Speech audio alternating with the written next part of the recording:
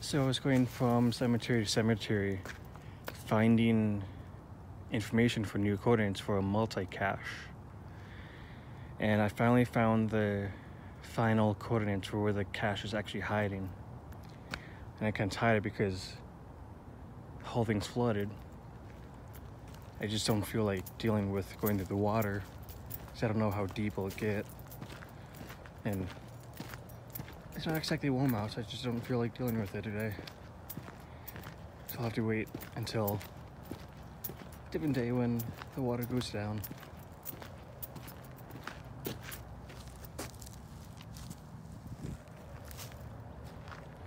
It's a little disappointing, but this is actually one of the cemeteries here that I do go to get information. So I do find it's like when people were born, when people died. In this one, I had to find when someone died and then how old he was in both the years and the days, because the headstone told that. So we had to use that and do some math to find the coordinates, which is farther in the trees. And originally I was going to try to go this way, but as you can see, the path is pretty flooded here too.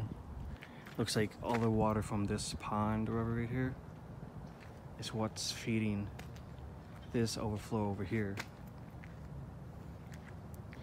And I usually wouldn't mind trying to walk through the water, but I just don't feel like it today. So I'll wait. Look at that, $1.89 for gas. Usually be like $2.50, $2.70 around here. It's pretty amazing. We got a sign saying no Cook County taxes. That's the county that Chicago is in, and they have some ridiculously high taxes. And sometimes you do see gas around $2.30 on a good day, but $1.89 is really low around here, like super low. You don't really ever see it under $2. So the geocache that we find is supposed to be in the spot. But I thought this plaque was pretty cool about a train robbery in 1924. That's the largest train robbery in U.S. history.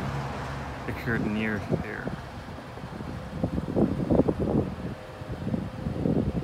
Stole more than $2 million in securities and cash. They were caught within a few days.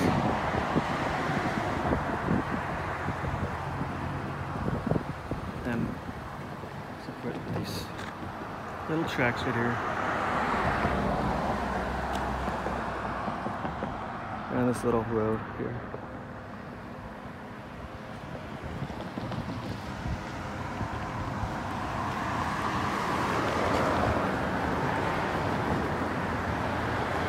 But yeah, the last cache that I tried to find though was straight before I got gas. So I actually need to get a ladder to find that one, because it's, I believe it's right on top of a electrical box that is way too high for someone to get without a ladder.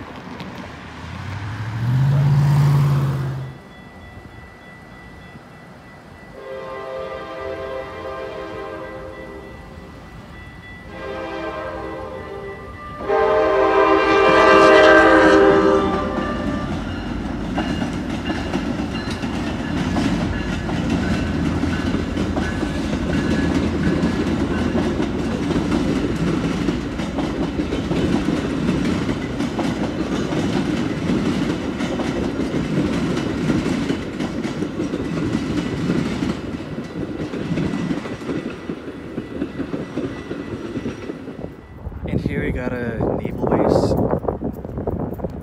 So it's like a little bit over here, and we got more along this whole side.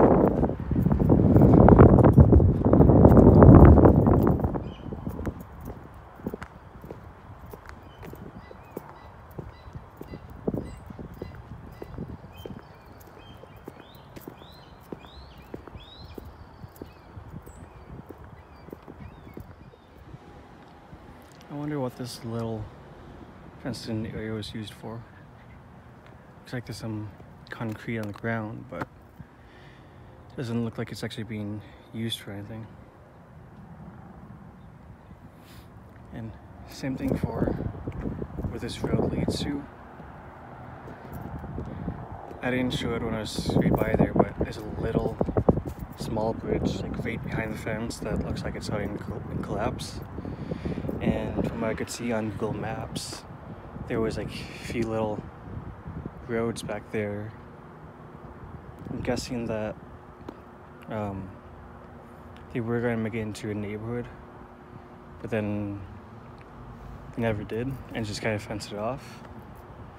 But and then just beyond that little section is the rest of the naval base. It kind of looks like it's also fenced off from the naval base. I don't think they're using it.